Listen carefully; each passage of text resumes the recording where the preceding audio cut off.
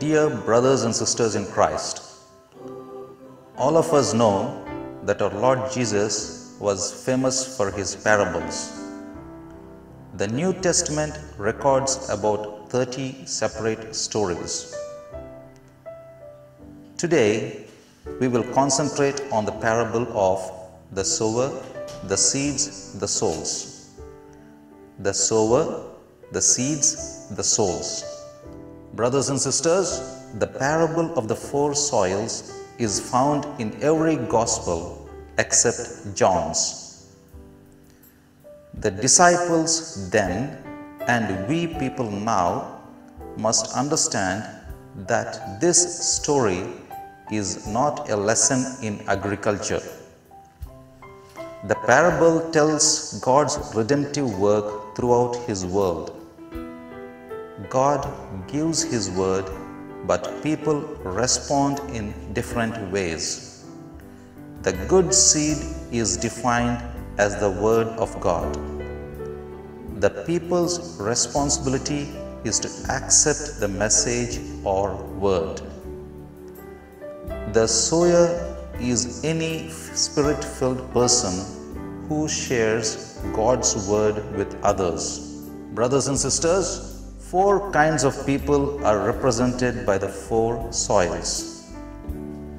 All 4 kinds receive the same message. The heart serves as the center of a person's reasoning power. It represents the inner being of an individual out of which attitudes and values come. When God speaks to our hearts, a cosmic battle for the effectiveness of that word breaks out.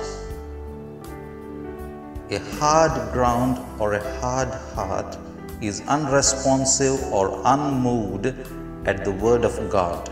Brothers and sisters, some people let others or things or situations make their heart so hard that Satan can keep the word from entering their heart. They might never attend church, or they may attend church regularly. They hear the word but fail to take hold of it, for they are lost and hardened in their sin. God's word has no real effect on them. The seed in the rocky soil represents a word that enters only superficially into a person's heart. This speaks of a person who is emotionally touched, and when the feelings go away, the faith also dwindles. Brothers and sisters, they only accept the facts of the word emotionally, intellectually, or superficially, and reject it when the going gets tough. Jesus offers no comfort for such a person, pointing out that the seed never bears fruit. The thorny soil represents those who are choked by life's distractions. Cares affect those who live in poverty. Riches affect those who live in prosperity. Pleasure affects everyone. Cares affect those who live in poverty. Riches affect those who live in prosperity. Pleasure affects everyone. These folk hear the word but don't meditate on it and absorb it deep into their lives.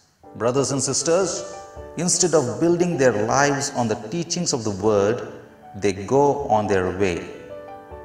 They have little time for God's word. Thus, they cannot mature in God. They let life choke out and suck dry every opportunity for the seed to come to fruit-bearing maturity. Clearly, wrong priorities can kill off the seed of the word. The good soil is the 4th group, consisting of those who listen, retain the word, and bear spiritual fruit, which is the evidence of spiritual life. The emphasis here is on those who don't simply hear the word, but hold it within their heart for reflection and obedience. Believers bring forth fruit with perseverance and patience. Brothers and sisters, as Jesus' ministry progressed, it was evident that each of these groups surfaced. First, the hard-hearted Pharisees and religious leaders refused to believe. Secondly, some people rallied around Jesus because of his miracles of healing and feeding, but the sallow-hearted refused to stay with his message. Thirdly, the distracted-hearted, such as the rich ruler, were interested in Jesus but would not accept him because of the strong pull of the materialistic world. The good-hearted followed him and finally were committed to his word regardless of the difficulties. In closing, let us introspect. Is the life of Christ growing and producing spiritual fruit within us? Is the life that is the very center of the kingdom of God, the very center of our earthly life? If not, let us make amends. Amen.